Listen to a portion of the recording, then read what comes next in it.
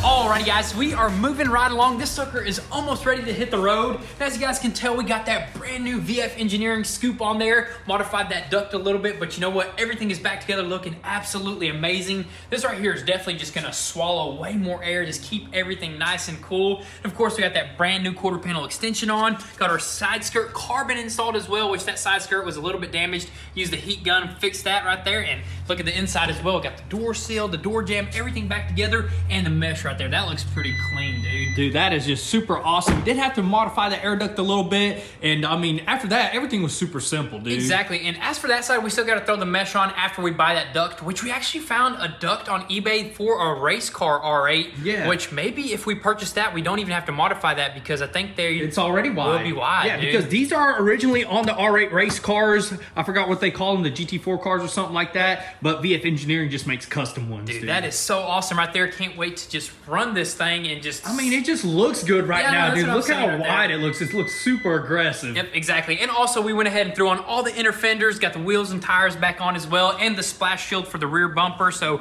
we are basically ready, other than giving this thing just like a nice little quick wash, or a legit wash, actually. Yeah, I say we vacuum the inside, kind of wipe everything down, and foam this car out 100%. Dude, it definitely needs it. That interior is just super filthy. I've been mentioning the whole car is, dude. It is, man. And you know, it's kind of like weird because some areas are matte, some areas are high gloss, but it's cool though. It's cool though. You don't usually see that right there, but I think that's pretty much it. Other than that tune, I can't forget about that tune. It is an updated tune for this Decennium. Although we can currently run it as it is, it's just you always want to update your tunes just because they find like little tweaks that they gotta, you know, tweak up. I mean, but right now, I mean, it drives perfectly, drives amazing, but once we get on the phone with them, then they'll throw that upgrade on there. But for right now, we need to go ahead and give this thing a wash, dude. Let's just go ahead and drop this sucker down, bring it outside, and give it a nice clean.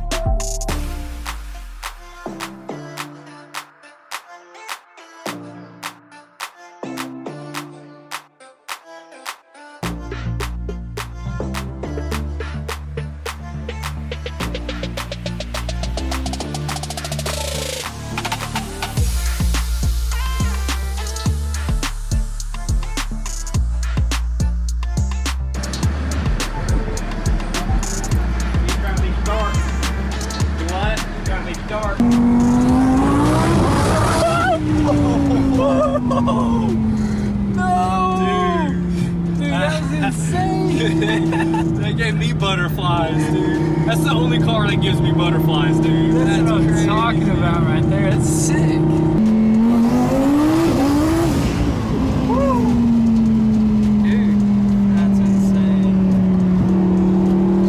Some better roads. What, you hear them twin turbos still They're spooling? just spooling, man. That E85 just, man, I think it actually upped the horsepower because that was just an insane launch that we did, Yeah, dude. so we ended up finding some E85 about 10 miles away. We had some 93 in there, so we were basically still burning off that 93. Yeah, just we were now. burning it off a little bit, and it's kind of weird that E85 didn't really say E85. It said E51 through E83. But that's the only thing that we found around here. But that's technically, I think, like E85. E85, you know dude. what I That mean? little launch that we did was insane, Dude, it's just man. that's like the first time a car ever gave me like butterflies, dude. It's just crazy the feeling that this car gives you. I mean, 1,200 horsepower. I can't imagine people going up to 2,000, Dude, man. I can. Let's do it. Yeah, right, Pop man. wheelies, I dude. think this is plenty for now, dude. I think so too, but this thing is super clean. It is definitely breaking necks out here, like breaking our necks and other people's necks as well. Definitely a lot of attention. It's kind of weird because a lot of people don't even notice that it's two colors, you know, matte and then Yeah. gloss. They just don't notice it because they're like, oh, dang, I thought this side was matte, that side's gloss. It looks good, Yeah, dude. they just pay attention to the car overall. Let's just go ahead and do a quick walk around. We just drove down to the park over here. It's a little bit windy, Dude, but the front end looks aggressive, that dude. looks sick, even with it like different colors, honestly. Oh, dude, I like it like it is, dude. You get a little bit of matte, you get a little bit of gloss, dude. Dude, that's what I'm talking about right there. So right now, I think we're gonna probably just find a little bit better place to do some testing, right? Yeah, definitely, 100%. We didn't throw the new tune on here because I believe V-Rogue, they're a little bit busy right now with customers and stuff like that. We said, don't worry about it. Car's doing great right now. We'll just do the upgrade whenever they're ready. Yeah, let's check out the interior as well, dude. It is so mint in there. Dude, we got it nice Look and at that, clean, dude. All we got is just this little bit of missing stuff right here. But, dude, look at that, man. Dude, amazing. I almost hate that there's a cut in it right there because that's all I focus on. Dude, may just have When to you're not just... spooling, that is. But when you're spooling, you can't see You don't nothing even but worry tunnel about vision. that. You're just looking directly in the front. But who knows? We may get that redone or we may just buy a used one or a new one. You know Yeah, what I mean? we'll figure that out a little bit later. Right now, I say we go ahead and do a little bit more ripping and put the pedal to the Do a metal. little bit of skipping. Oh my gosh. Dude, that's insane. Oh my goodness. Oh no. What the? All right, so we just did like one minor pull, which was pretty crazy as well, but this thing is super squirrely. The alignment is pretty bad, out of whack, so it's pretty sketchy right now. Yeah, it's pretty sketchy. I think it's like when you go a little bit over like 80 miles an hour, it starts going pretty crazy squirrely. So we're definitely gonna need alignment, but slow speeds whenever you're building boost, like right now, second gear, I'm gonna build some boost and then I'm gonna...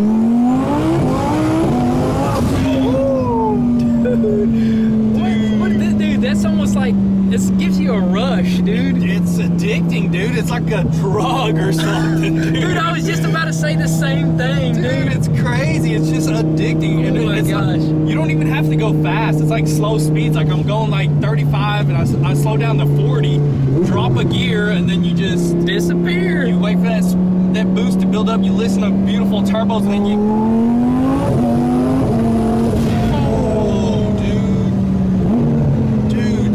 That's crazy, and you weren't even on it right there, I can tell, but... Yeah, I wasn't even on it. I'm just barely on it. It's just the way the boost builds up is so like pure, dude. My question to you is, do you think you'll ever get used to 1,200 horsepower? I don't think I will. I mean, it's a fun car, but I don't think you need any more. I mean, I don't know. Maybe we'll drive this thing and we'll be like, 1,200 horsepower, need more. Because if you think about it, you were talking about this earlier, when you drive this thing and you like boost it, you start almost like getting like, you lose track of how fast you're going and it's hard to really concentrate on the road. Basically tunnel vision. Because, I mean, we're not used to this much power. We're not used to even 800 horsepower, you know what I mean? Quadruple digits, right? Yeah, this is 1,000, 1,200 horsepower. Maybe even a little bit more with the E85 now. Yeah, but it's just crazy because it's like you get into a tunnel vision, which is crazy, but I think maybe over time we'll get used to it. That's why they want to start you off. That's why whenever you first get into like twin turbo V10s, you want to start off like the first package and then the second package. And Yeah, then slowly upgrade, but that makes sense. But definitely I think your body and your brain and your It's like fighter jets. Like fighter jets. You got to take class. You got to adapt. You got to adapt to the G-force. So we're adapting to this G-force, which That's is just crazy, epic, man. dude. Acclimating to 1,200 ponies, man. that's just wild right there. So we're gonna probably do a few more minor tests. We don't want to do too much. Yeah, mainly I'm just testing, just driving normally right now, you know, listening to stuff. We do hear a little clicking here and there, so we're gonna have to probably see what's going on. Some interior stuff like behind me, I hear a little bit like bolts maybe loose, like just little minor things. So just a regular test drive is good. Once you get everything like situated, then you can hit more boosts. Hey, when we completed this car, we only had like a handful of bolts left. It wasn't too bad. Maybe 2 handfuls. No, I'm kidding. I don't think we had any. Well, we did, of course. We had a few bolts. But anyways, we're gonna do a little bit more testing and then make it back to the house, and we'll just go from there. Honestly, dude. Yes, sir. Oh my goodness, this thing pops some wheelies, dude. I'm telling you, this thing was riding a wheelie just now, dude. Easily, dude. You catch up to traffic so fast too. You know what I mean? This is a perfect car to, you know, on ramps, onto highways, get on it right away, dude. I thought you were about to say airport strips. Yeah, dude, if we can get an airport strip, dude, that'd be so epic, dude. Oh man, this thing would take flight, dude. I think that if you had a big enough wing on this thing, it would fly, dude. Easily, man. If it wasn't so low to the ground, it would catch too much air underneath. That's why you lower a car when it's so fast, you know what I mean? Yep, and you put the wing on to produce downdraft and also the splitter. Downforce and the splitter, yep, everything is working together. The air scoops right now are probably catching so much air, dude. Yeah, I'm telling you, third gear.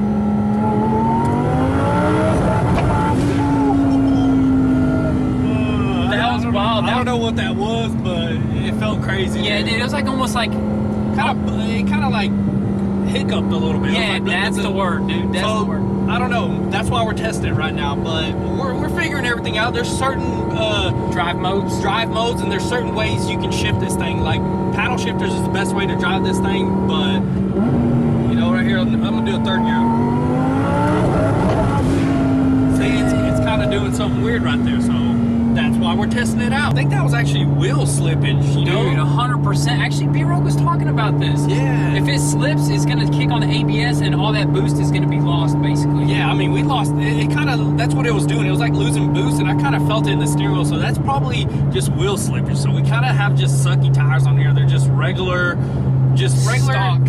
stock tires for the Lambo. So I mean, it's doing good on regular speed, but once you really want to hit that boost, that's probably what it's doing. Those tires are made for like 600 horsepower. They're 580 horsepower right there. We're putting double that to those tires, so we definitely got to get some super thick tires, some R888Rs that we got. Yeah, those tires are the best probably for twin turbo V10s. That's why they're so hard to get right now, because everybody buys them. Honestly, they're like hard to find. Yeah, right now they're super hard to find, but thank God we have a really good ones on those tires that we have. So we're probably just going to reuse those, make sure everything is good on those tires. And I think once we get those tires on in our brand new wheels, can't forget about the wheels. We got wheels coming in from B-Rogue Wheel Distribution. Yeah, from B-Rogue Wheel Distribution. They're going to be epic. I mean, they're going to change the whole look of this car, dude. This is nothing like we usually do, so it's going to be crazy right now. But right now we're heading back to the house. I think we're done doing a little bit of testing because we know what's going on with this thing. So now we just need to get B-Rogue connected. Hey, we did the testing. Now time for the tuning. You know what I mean? You got that right, man. But this thing overall is epic. But guys, that is pretty much going to be a wrap for today's video. We're super happy to do some more testing with that R8 right there.